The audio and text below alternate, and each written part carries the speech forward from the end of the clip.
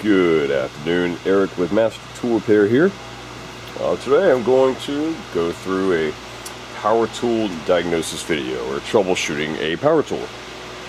Just some basics, pretty general steps here I'm going to show you, and some points, basically to give you some guidance on what to look for when you have certain problems with your tool, whether it be sluggish performance, whether it outright just doesn't run or operate.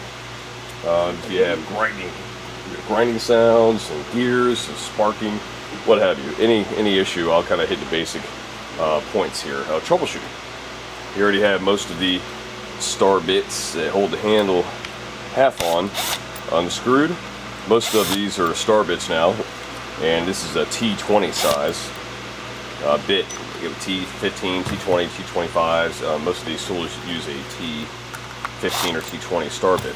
So remove the handle, and all your electricals, there you go. You have your motor, you have your brushes, and of course your field inside the motor. You have your power cord, it runs up to your switch. So there you are. And most of your power tools will look just like this, your corded power tools. And a lot of the switches may be wired differently, of course. You have a lot of variety there, but pretty simple as far as, say no power at all, or if it's intermittent, the tool sometimes starts and runs, sometimes it doesn't. That's usually pretty simple. Defective cord, say there's a short in the cord, possibly the switch, a wire is cut, brushes, are getting too short. So most of the time you find just intermittent tool problems, easily diagnosed by replacing the cord or the switch or even one of the wires. So obviously if you hear grinding, that's not good. That usually means that it's a drive gear. Armature gear, possibly you have debris stuck inside of the gearbox. Usually that requires replacing the tool. Not always. If you have a very good piece of equipment, something an expensive tool, then you'll probably want to replace it. So you can get gearbox kits, motor assembly kits. You can still get gears and still get parts for some products nowadays, believe it or not. I know it's hard to believe, but some products are replaceable. Some parts are replaceable. So that's pretty obvious if you have a gear problem. It's pretty serious repair, but especially electrical issues. Have the cord visible here, and the brushes.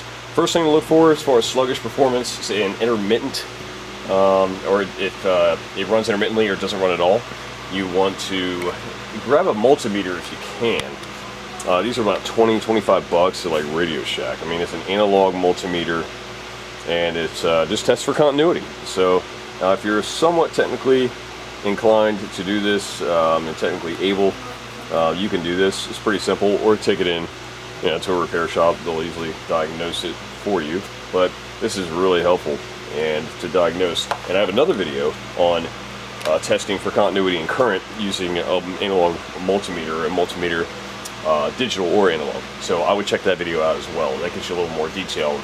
But also look for the cord, make sure you don't have wires actually bare, to make sure the insulation is covering the wires, make sure it's not touching anything.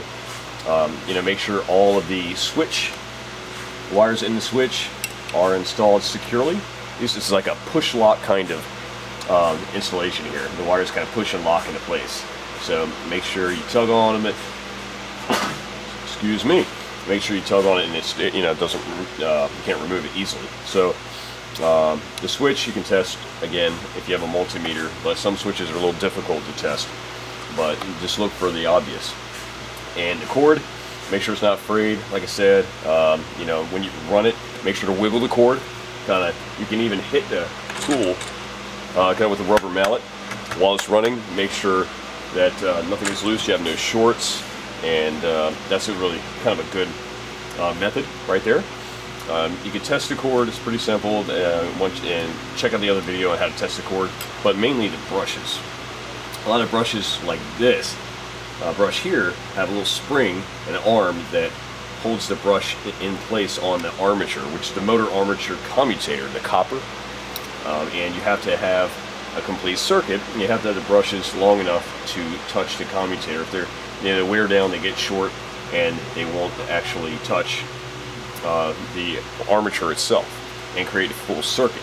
So brushes are cheap. That's the most common problem, honestly, you find with any power tool. So I'll go ahead and zoom in a little bit there on the brush. and you'll see how to remove it. This is pretty standard brush, and this is how most of them are installed. So you'll take the little arm here, take a little small screwdriver, flip it up,